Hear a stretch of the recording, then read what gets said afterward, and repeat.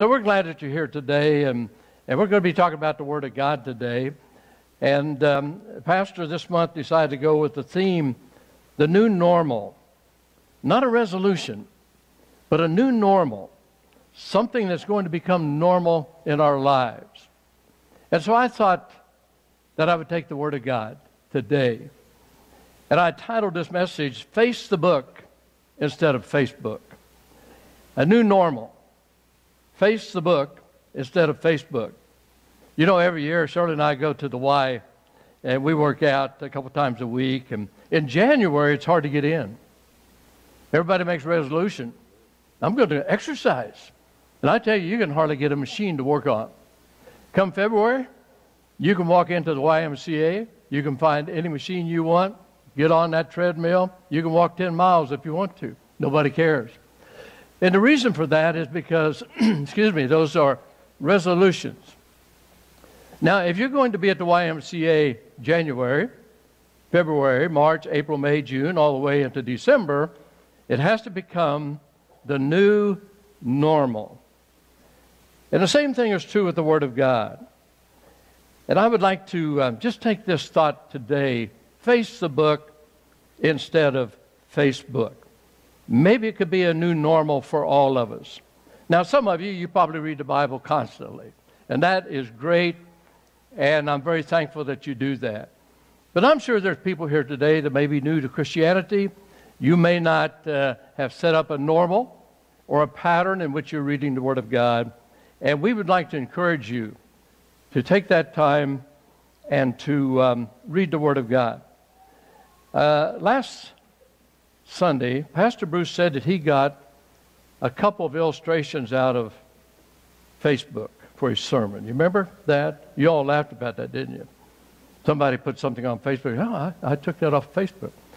Well, I didn't want to go that low. But as a matter of fact, what I'm preaching on today, the seed for the sermon, I got off of Facebook. And somebody put this on. The Word of God is alive and it's active. And I thought, that'd make a great, great sermon. And so I got it off of Facebook. So I went as low as Pastor did, right? Don't tell him I said that, all right? You realize Facebook has been around for a few years. It started at Harvard University. And the gentleman that started that, it was just really pictures of people at the university. And pictures, and then it would describe a little bit about the person. It was called The Facebook. And then he began to release that to other students there at the university, and before long there were hundreds of people that was following him at Harvard University. And then he decided, well, I'm going to make this available to other universities around the United States. And so he did that. And there were many, many universities that decided that they wanted to get involved in Facebook. And then, of course, he took it out to the public. And now you know what Facebook is all about. 1.79 billion active monthly users on Facebook. 1.79. There's 7 billion people in the world. So 1.79 billion people active monthly on Facebook. 4.5 billion likes generated every day. Every day. 4.5 billion. Not million, but billion. 1.18 billion log into Facebook daily. 1.18 million. We spend 927 million hours a month playing Facebook games. You send most of them to me. 927 million hours. The average time spent per visit on Facebook is 20 minutes. Every time you go into Facebook, the average time spent is 20 minutes. Well, think what that would be if you went on 5 or 6 times a day. There are 300 million photos a day downloaded to Facebook. 200 million of those are the ones I put on there. You can hide me if you want to. If you don't want to see them, that's fine. I'll go ahead and put them on there anyhow. But stop and think about 20 minutes every time that we go to Facebook. 20 minutes.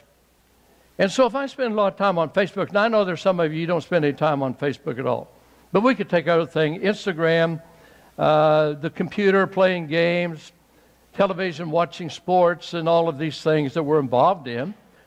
And just 20 minutes, if I could just take one time that I visit Facebook, 20 minutes, and put that time into the Word of God, think of how that might affect my life. Now, there's nothing wrong as far as Facebook is concerned, and I enjoy it, and I don't know how many minutes I spend on Facebook a day. My wife tells me I live there, and I think she's right. But it's something that a lot of us are involved in, and some of you aren't. I understand that. And sometimes the senior people say, well, I don't mess with Facebook. Well, you know, they probably do off to the side. Nobody knows about it. But just think about 20 minutes. If I just take one time that I go on, one visit, and put that time on the Word of God. So I want to talk about the Word of God today. This book right here. Now, some of you may not have this book in your hand. You may not have brought it today. But some of you have it on an app, on your iPhone, on your Android. You have the Word of God available to you in many, many different ways. Justin just mentioned Right Now Media, YouVersion. This last January, I started reading through the Bible. My wife and I did. And we decided we was going to read through on our iPhones. And we was using YouVersion. And I was reading the New Living Translation. But I have a little trouble with my eyesight in about March and April. And so I had to quit reading from there. But no matter how you receive the Word of God, whether it's through a book like this, that you might have at your home or wherever it is, or whether you see it on your iPhone, and the computer, YouTube, wherever it may be, this is important stuff. It's important for our lives. I've come to the conclusion that in our culture despises this book. I've come to the conclusion that this book is taking a back seat in the thinking and the behavior of this culture in this country of ours.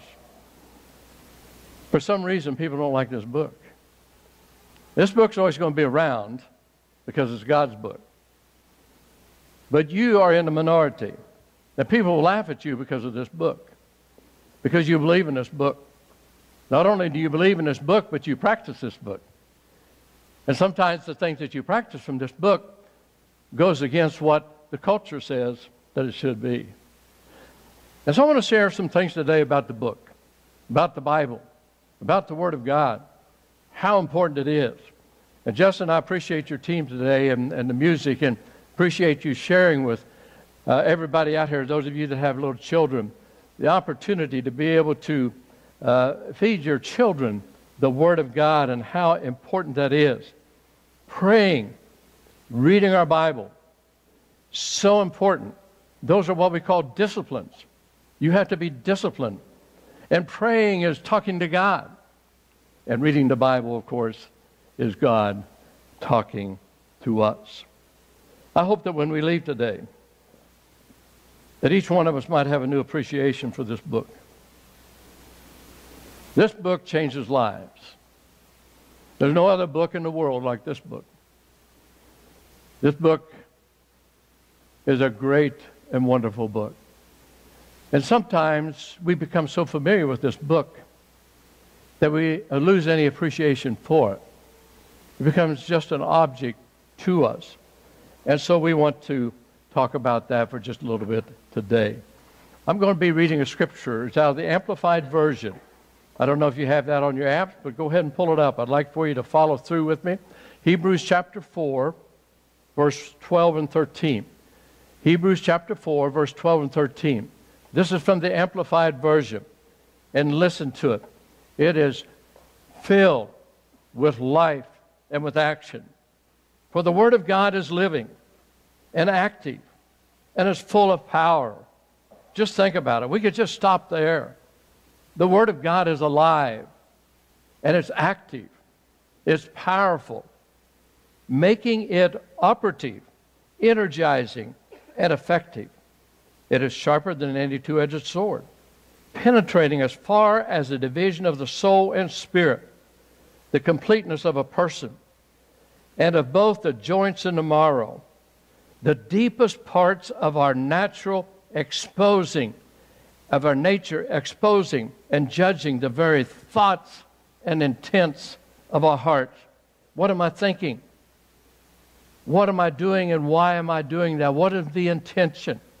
The Word of God penetrates deep within us of the heart, and not a creature exists that is concealed from His sight, but all things are open and exposed and revealed to the eyes of Him with whom we have to give an account.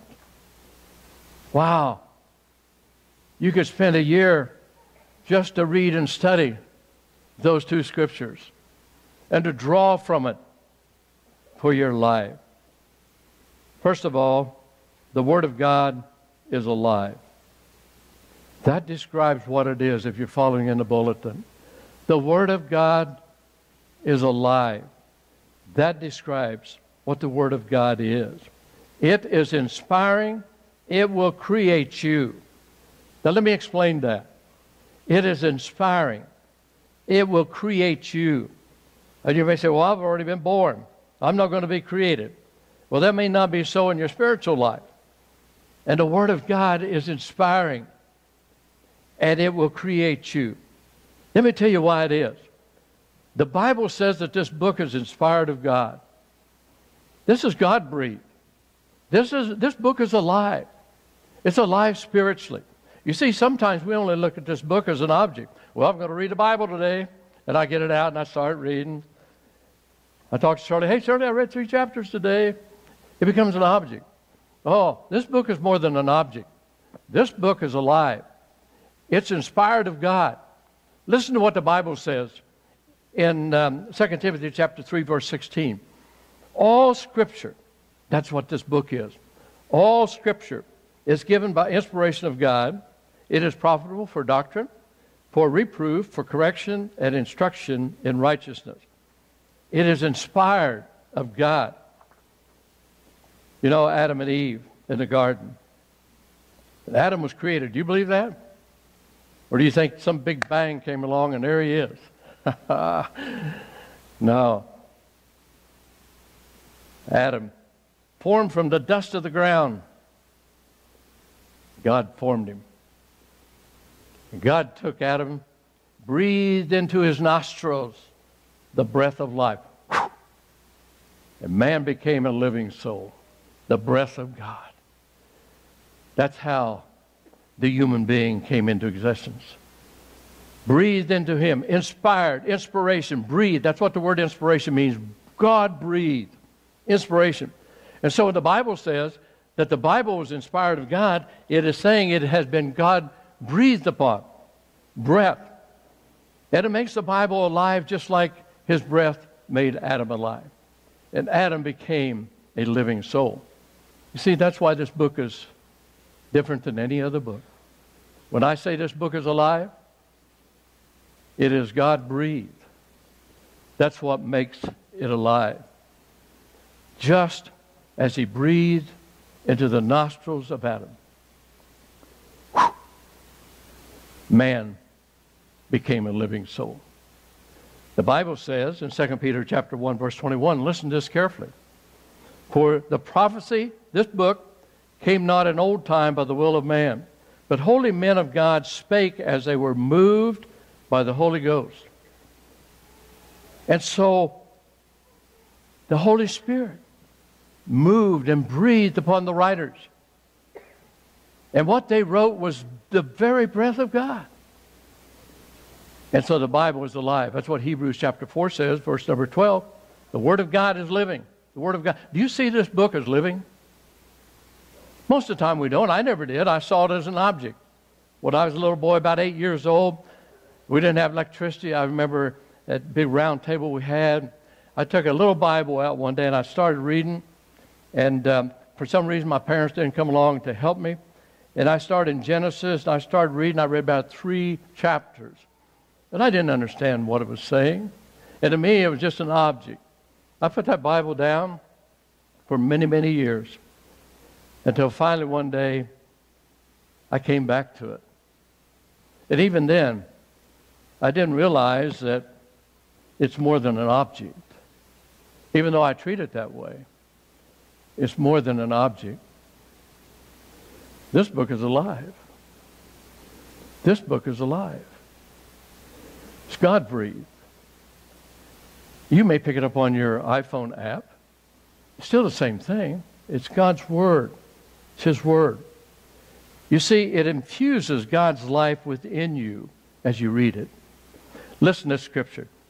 This scripture changed my life to a certain degree about 10 years ago. Listen to it. It is the Spirit who giveth life. The flesh, what I live in, is no help at all. The words that I have spoken to you are spirit and life. John chapter 6, verse 63. Read it when you go home today. The words that I speak unto you, they are life. Jesus is speaking. The words that I speak unto you, they are life. And so I began to realize when I started reading this book that I was taking life within me. See, Jesus is the living Word of God, and this is the written Word of God. And the words that He speaks, He says they are life. So where did my spiritual life come from? It comes from the Word of God. That's why I need to sometimes put Facebook down, have a new norm for my life, and start facing this book. It's so easy to get away from the book. I know you probably don't have that problem, but I do. I mean, it's difficult sometimes. I'm a pretty transparent guy. You know? It's not always easy. It's alive. Now, here's the problem. Sometimes we take this book and we want to analyze it, we want to dissect it, and I want all the information, all that, and that's good, that's good. But there comes a time when you have to take this book and not dissect it and analyze it, but just take it in. For instance, Pastor Bruce comes up here Sunday after Sunday, and he feeds our soul, doesn't he? He really does. I prepared this message today to help feed our soul. But there comes a time when I can't be feeding your soul. I have to feed mine. And so how do I do that? I had to take this book. When I went to Baptist Bible College, I was 30 years old when I went. And I got through my studies in February. I was going to graduate in May, and I quit school. And I was going through some real anxiety. I was getting depressed, and I just walked out. And I had a good friend that finally came to my house and talked me into coming back, and I did, and I graduated, and the rest is all history. But I learned this in Bible school, and that's why I want to share it with you. In Bible school, I used this as a textbook. I had to make grades. And so I had to study, not for my soul, but for my grades. And I got backslidden because it was an object. I wasn't I wasn't seeing it as a living Word of God, even though I was taking it in, but it was a textbook to me. And that's why I ended up like I did. And I wish somebody would help me with that earlier in my life. This book is alive. I want you to realize that. You see, when you take a flower, artificial flowers are pretty, and they do good work with artificial flowers. But if you take a living flower that's alive, that you smell that flower and the aroma, you touch it, the softness of it, pick it, hold it in your hand, you really give it a lot of respect. Why? You might have an artificial flower over here and it's just totally different. Because this one is alive. And so when you see the Word of God as something that's alive, we'll have a certain amount of respect for it. It's alive. The second thing I want you to see is that this book is active. Hebrews chapter 4, verse number 12. The Word of God is alive and it is active. The Greek word is energis. In other words, it's powerful, energy. It describes what it does. When it says it's alive, it describes what it is. Now it says this is what it does. It's active. It has energy to it. Can you imagine this book? The lives that has changed down through the years? Can you imagine? Multitudes of people have been brought to God and to have learned about Him through this book. Why is that so? Because it's powerful. The Bible says it is active. It is transforming. It will change you. It is transforming. It will change you. You know, the Bible says that we're not to be conformed to this world. Isn't it so easy to be conformed to this world? I mean, you know, you stop and think about what the world does. It's a lot of fun. You know that? The Bible says there's pleasure in sin for a season. And there is. It's fun. You think sin. We wouldn't be doing it if it wasn't fun. But it's only for a season. But the Bible says we're not to be conformed to this world, to the world's thinking, and to the world's activity. We are to be transformed. Transformed. And how are we transformed? By the renewing of our mind. Well, how do you renew your mind? Through the pages of this book right here. Through the Word of God. Because it has power. It has power. Let me just give you a few ideas as to what this book will do for us. It activates God's life within us. This book will revolutionize your life. It really will. Here's what it will do. It will provide you a foundation for your life. Those of you that have children, little kids, now's the time to get the foundation laid. And the way you do that is through the Word of God. Through the Word of God. The foundation for your life. The Bible says in Matthew chapter 7, verse 24, "Therefore whosoever heareth these sayings of mine and doeth them, I will liken him into a wise man which built his house upon a rock." It'll give you a foundation. It will give you direction.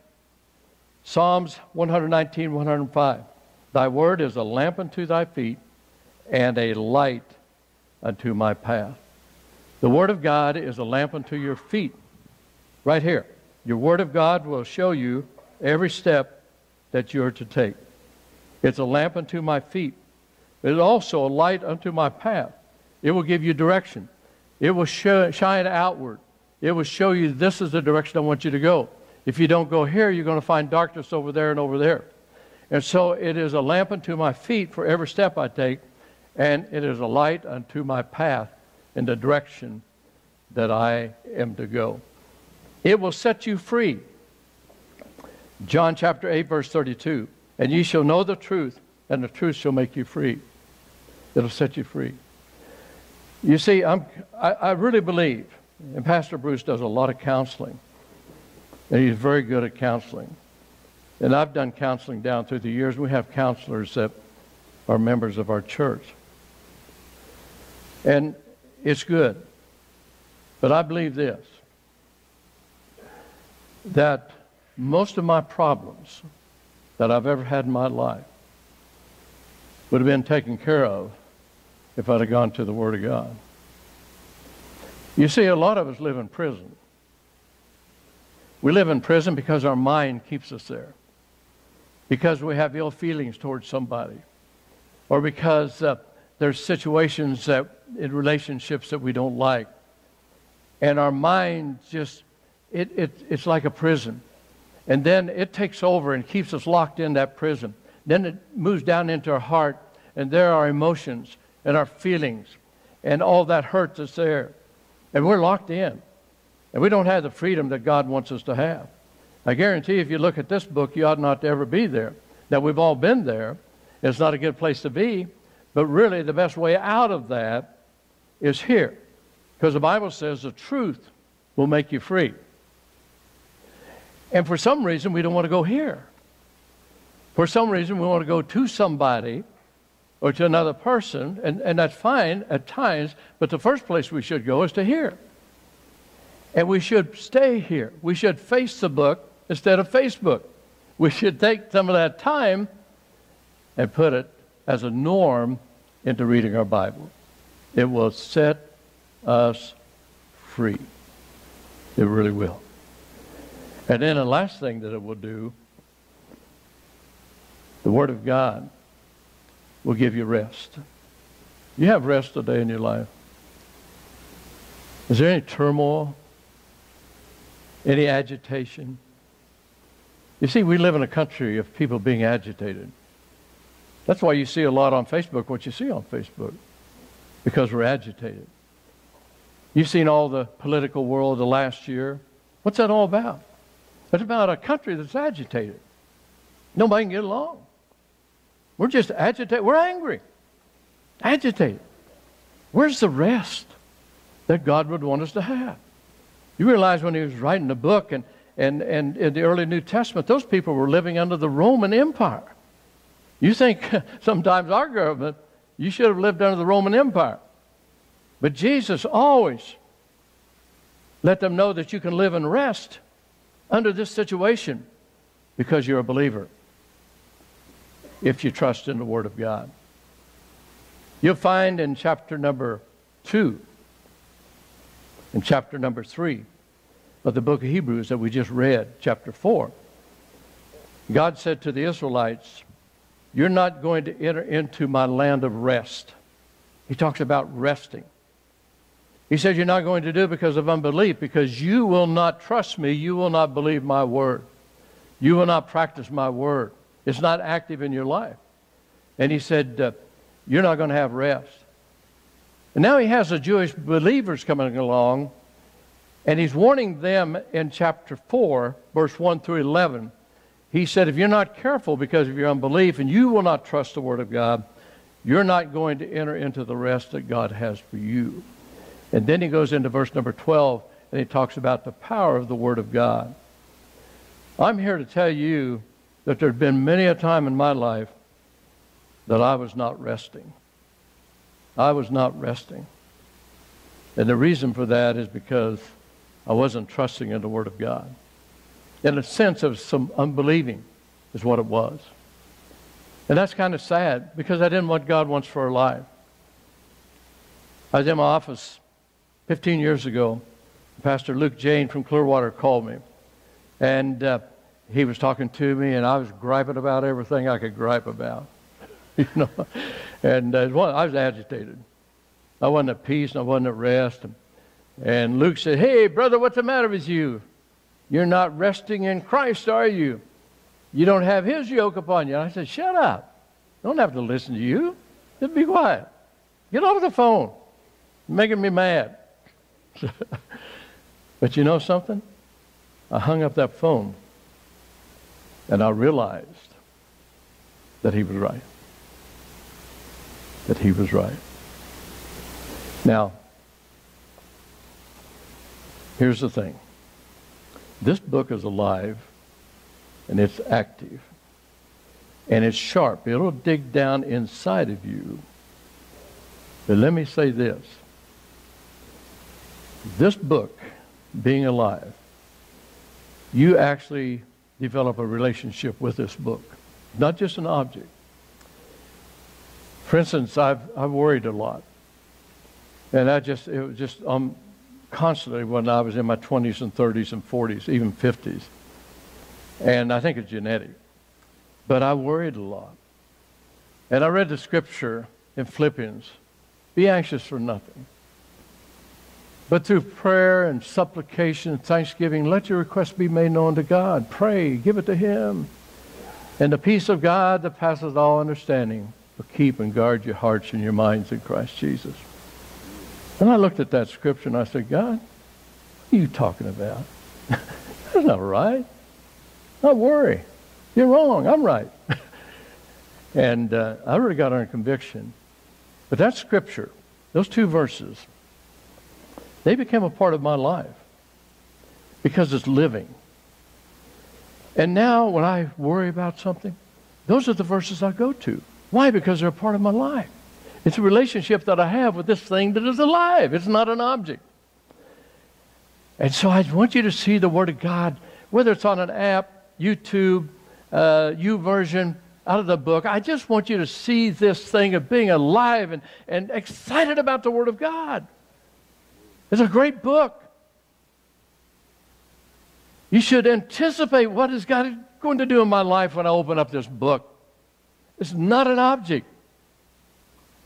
The Word of God is alive. And it's powerful, active. It'll transform you. It'll change your life so that you can walk in a different direction.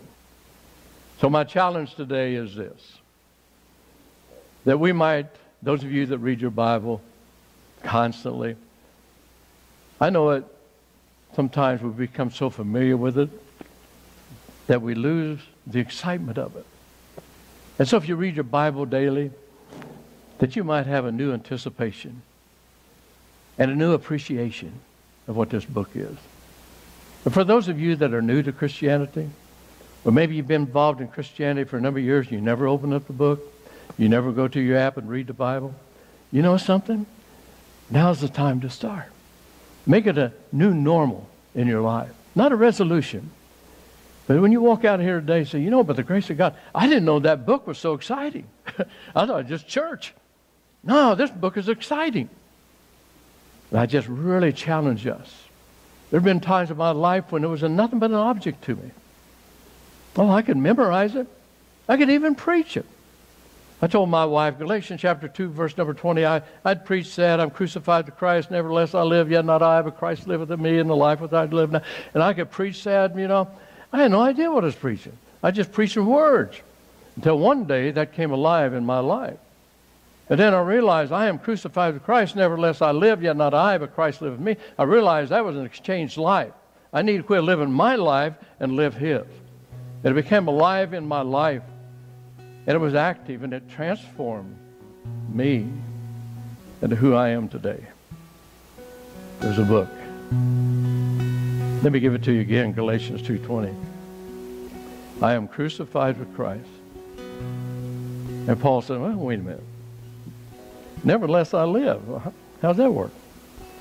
I'm crucified with Christ. Nevertheless I live. There's a change. Living Christ's life. It's important. A new norm. I really challenge you, young people, children, adults. Look at this. Very exciting.